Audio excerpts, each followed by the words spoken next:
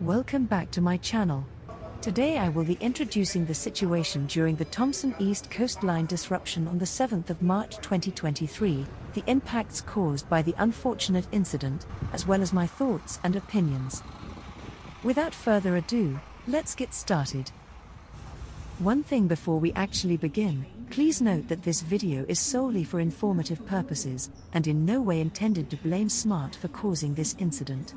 We strongly believe that no one wants such unfortunate events to occur, and it certainly isn't easy to manage such disruptions. Please do not target or flame Smart in the comments section or after watching this video. Thank you.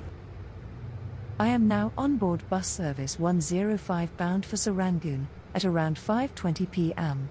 Earlier today, AS-MRT sent out a post on Twitter notifying the public that Thompson East Coast Line, TEL, services were disrupted. But how severe was the situation? Let's find out together.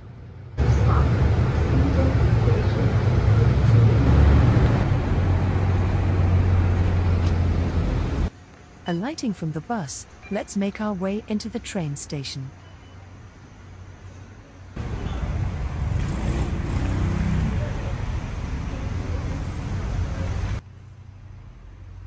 Looking at the information board, we can see that Platform D is not in operation despite Stevens being a through station with trains going in both directions, piquing some curiosity. Something clearly isn't right.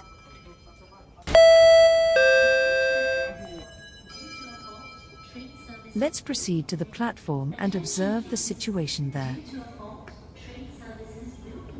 Over here, Platform D is completely closed with no arriving trains, while it seems like Platform C has trains arriving regularly.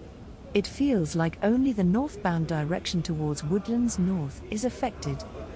Many confused commuters waited for northbound trains to arrive, making the usually deserted Stevens station feel crowded for the first time. Let's board the train bound for Gardens by the Bay. Departing from Stevens, everything seems normal. However, due to unknown reasons, the train originated from this station, which is very unusual. Shortly after that, the train makes an uneventful arrival at Napier Station. Stepping into the platform, the first thing that catches my eye is that the earlier 7-minute interval got reduced to 5 minutes. Surprisingly, there is northbound train service at this station, however there seems to be severe train bunching. Let's head over to the lower platforms and investigate the situation. Almost instantly, the train arrives as per normal, carrying passengers from Orchard and beyond. However, it seems like there is more in store for us. Train service is delayed due to an incident. We apologize for the inconvenience. Oh wait, there's more.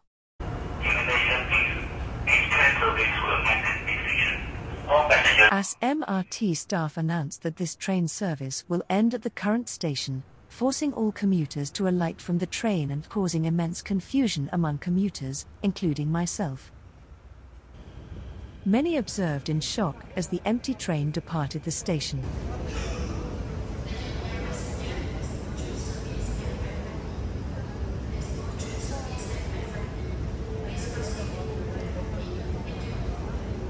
Upon hearing that announcement, commuters moved to the upper platform in hopes of being able to ride a train. However, it was towards the direction of Gardens by the Bay and not Woodlands North, making me rather skeptical of the previous announcement. Wouldn't it be simpler to understand if they said that there is no more northbound train service? Watch to the end to find out what happened next. At around 5:45 p.m., free bridging bus service was activated. Let's proceed to the bus stop at the street level and check that out. Over here, many people were waiting here for buses and the orange light was activated, signifying that bridging buses have started operations. The moment bus 105 arrived, many commuters rushed to board the bus to use alternative transport routes to their destinations.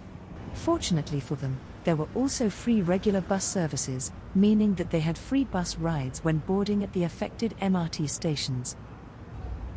After giving up waiting for a bus, I went back to the platform to see a train enter the upper platform in the reverse direction.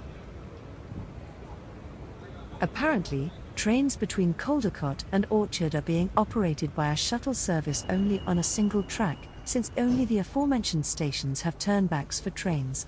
It seems like the fault has occurred between Caldecott and Stevens stations.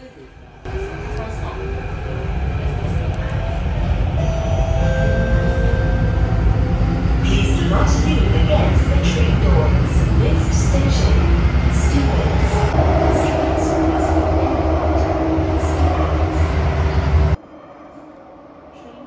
The train enters Stevens Station on Platform D, which is normally utilized by southbound trains. It is indeed astonishing to enter a station using tracks designated for the opposite direction, and see the doors open on the left when there is an island platform. Sorry Bayfront, I forgot about you.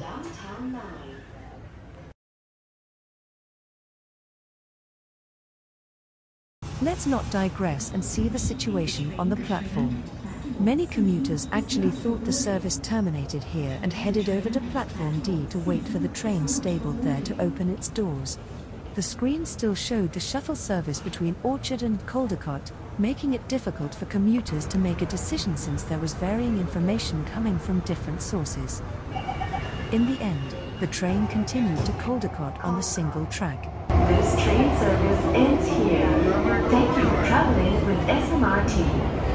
This announcement brings back memories before the third stage of the line opened, where all services terminated here. During that time though, trains entered this platform on the other direction, resulting in trains never opening their doors on the left side. The Circle Line. Let's now board a free bridging bus from Caldecott. Surprisingly, SMRT was also involved in the bridging bus operations, breaking away from the past when Tower Transit usually was the sole operator assisting. Let's depart from Caldecott Station and I'll share my thoughts and opinions about how SMRT did. Firstly, I have to commend them for their quick response to the problem, with quick activation of alternative transport modes and the free shuttle from Caldecott to Orchard. Honestly, even though it was not very effective due to low frequency, is definitely better than nothing, and please acknowledge the fact that the low frequency couldn't be avoided due to infrastructural limitations. On a similar note, even though bridging buses nearly 5 times longer than the existing rail service due to traffic conditions during the peak hour, some form of service is still better than none.